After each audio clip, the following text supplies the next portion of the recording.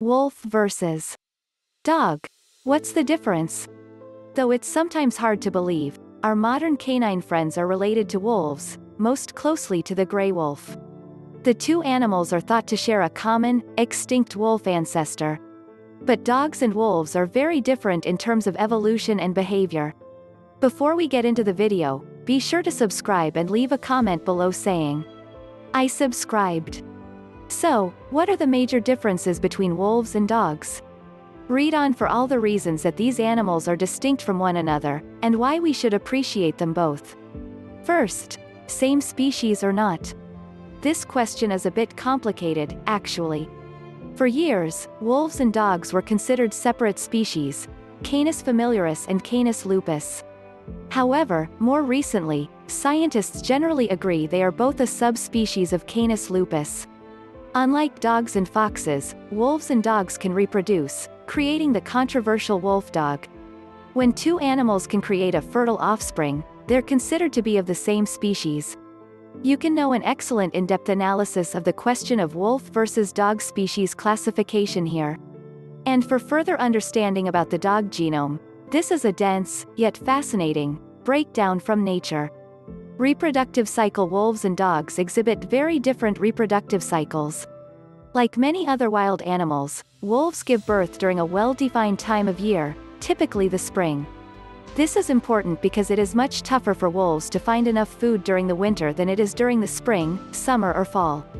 So, by giving birth in the spring, wolf mothers have plenty of time to raise their young before winter arrives.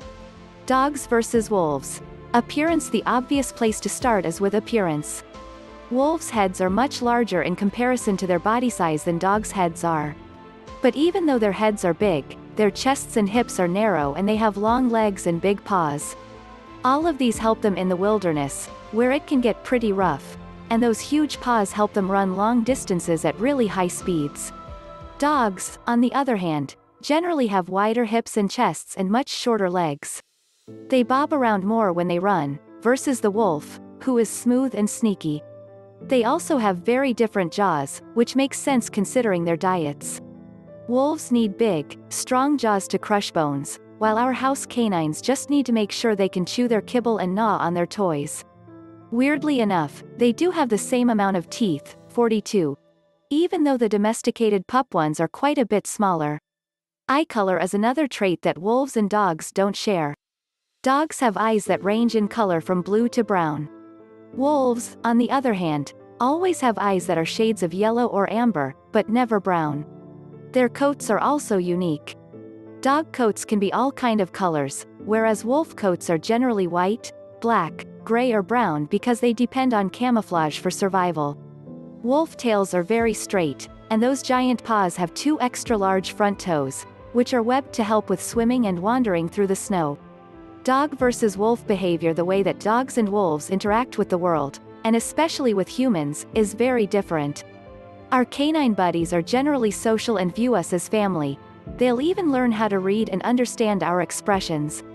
Wolves are tight with the family units they form early on, but they're definitely not accepting of strangers, and will never look to humans for affection or guidance. They're far too independent for that. Much research has been done lately about the different ways that dog puppies and wolf puppies develop, and it has been discovered that dogs are slower to develop and don't open their eyes or socialize as early as their wolf counterparts, at 4 weeks, versus the wolf's 2 weeks. Also, wolf pups are only born in the spring, so that they can become stronger and sturdier before facing winter. Domesticated female dogs can have puppies any time of year. Differing development. Wolves and dogs mature in very different ways. Wolf puppies and dog puppies both have several similar traits. They both have floppy ears, big eyes and short snouts. These traits are thought to be an adaptation that encourages their parents to take care of them. But wolves mature very quickly, and their parents will stop caring for them as much.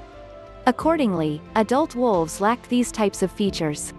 But dogs often retain these juvenile features into adulthood. Scientists call this phenomenon neoteny. This probably occurs in dogs because they continue to depend on humans, who are somewhat like their parents, for their entire lives. It may also be a reflection of human desires. Humans often think that floppy ears and big eyes are cute features, So breeders have tried to produce dogs with these traits. Size differences. While there are exceptions, wolves are generally bigger than dogs. Dogs come in a remarkable variety of sizes. Chihuahuas may only weigh 4 or 5 pounds, while Mastiffs and Great Danes may reach 150 pounds or more. But the average dog probably weighs about 30 to 50 pounds. Wolves, on the other hand, are usually larger. Even the smallest gray wolves usually weigh about 50 to 75 pounds, and the largest examples may exceed 175 pounds in weight. Wolves are also taller and longer than most dogs. Some wolves even measure more than 6 feet long from nose to tail. The wolf's long coat helps to make them look even larger than they are. This long coat not only helps to keep them warm, but it also helps them repel predators and threats too.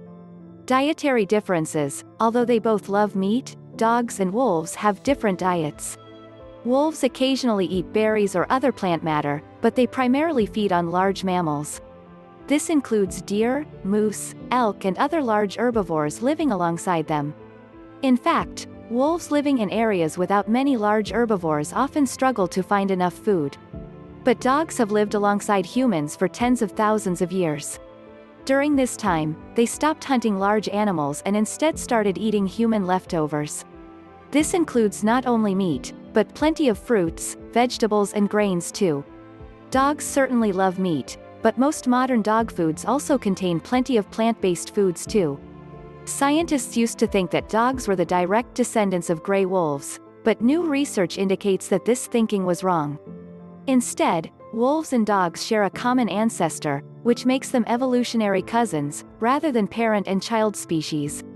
But even though they aren't as closely related as we thought they are, they still share a lot of important similarities. This makes the differences they have all the more interesting. Can wolves become pets? In a word, no. Both dogs and wolves can be somewhat trained, though a wolf can never be domesticated. Why? Because domestication is the result of years of breeding. A recent study does show that wolves raised by humans can become attached to those humans, but they never replicate the behavior of domesticated dogs. The lead author of the study cautions people that wolves should remain wild animals. Both diggers' dogs and wolves both like to get vocal, although wolves tend to howl rather than bark like dogs do. Both also dig holes, although for the wolf, this is how they look for food, make a den for their pups, and find a cool spot during scorching hot months. It's clear that there are a plethora of differences between domestic dogs and their wild friends out in nature. Though wolves are fascinating and majestic creatures, they remain out of our reach, and there's nothing like being able to give your canine best friend a cuddle, is there? Can you think of any other differences between wolves and dogs? Let us know in the comments below. Thanks for watching. Hit like button if you love this video, share with friends and subscribe to support us.